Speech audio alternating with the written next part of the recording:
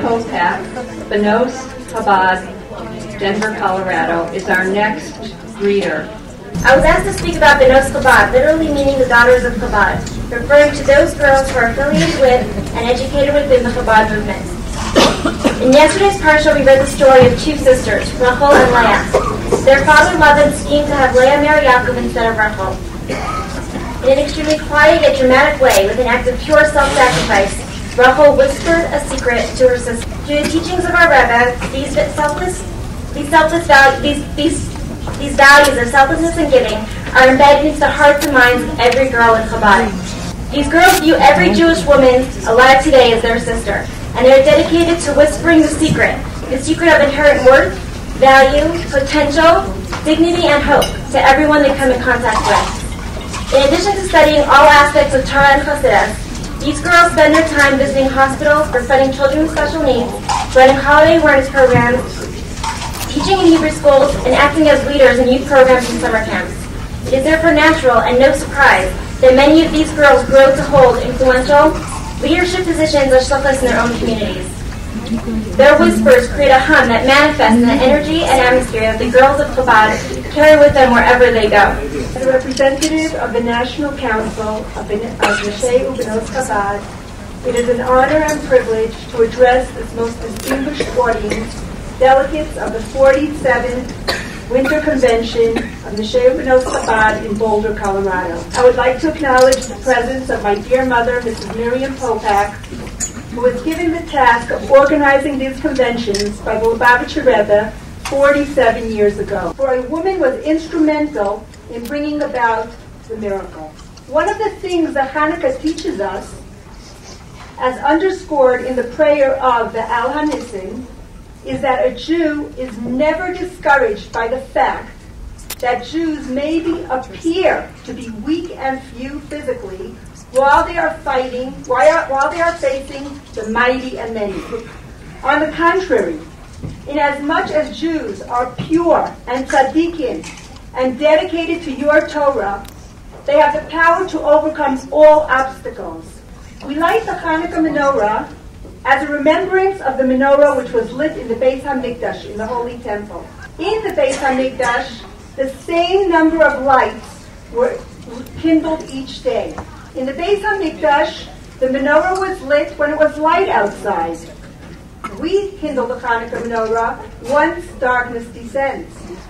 In the Beit HaMikdash, the menorah was lit indoors. We light the Hanukkah menorah in the doorway, facing the outdoors. And lastly, the menorah in the Beit HaMikdash was lit in the best of times, in the times of King Solomon, when there was peace and plenty for all. During the times of Hanukkah, it was a time of war and hardship. In today's day and age, it is not sufficient to behave in the manner that was appropriate when the Holy Temple stood in the best of times. Now we are in a situation where we have to constantly increase the light. We may start out small with but one candle, but we know that by tomorrow we will increase the light. We cannot be satisfied to illuminate only within our own homes. The street is dark. We must illuminate the world, no matter how great the effort and self-sacrifice. The message of the Hanukkah lights is clear. In all matters of Torah, especially in our present time, it is necessary to spread the light in a growing measure. I would like to acknowledge the Nashim Tzidkanios. I asked Hani, is there anything special that I should pray for the convention? She said 3 things. First of all, let this be a true Hakel gathering, a gathering of unity of Jewish women.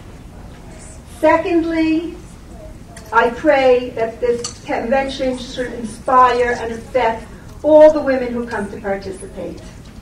And third, please Hashem, let the weather be good. First of all, Kan Hamakim L'Haides, there is a place to thank. I would like to say thank you to my dear friend Hani for calling incredible Hakel of women, and thank you to Hani and Rabbi Shiner for hosting this fantastic convention in Boulder. One summer, this was about a week before we were about to leave to camp, the Rebbe spoke about the urgency and the importance of the education of Jewish children. And the Rebbe's voice broke as he said, Tausende Kinder, was wissen nicht a filo an Aleph Beis. There are thousands of Jewish children who don't even know an Aleph Beis. The Aleph Beis of Yiddishkeit, Aleph Beis of being a Jew. For those who didn't have the chance, through no fault of their own, to receive a true Jewish education, to receive what was truly theirs, their precious and holy heritage, the birthright of their soul. Answer us for the sake of Rivki and Gabi Holtzberg, and answer us for the sake of Moshe, who is waiting for Ima, for his mother. Answer us for the sake of all the precious Jewish women who have gathered here at this convention, who want nothing more than to serve you with all of their hearts. All the conversations of this weekend have been about one thing: how to come closer to Hashem, how to strengthen oneself as a Jew. In the schus of all the Nashim Tzidkanios at this time, and Rivki among them. Eibishter, please, bring Mashiach now. Ad Masai. Please join me in asking Hashem with all of our hearts to bring Mashiach now.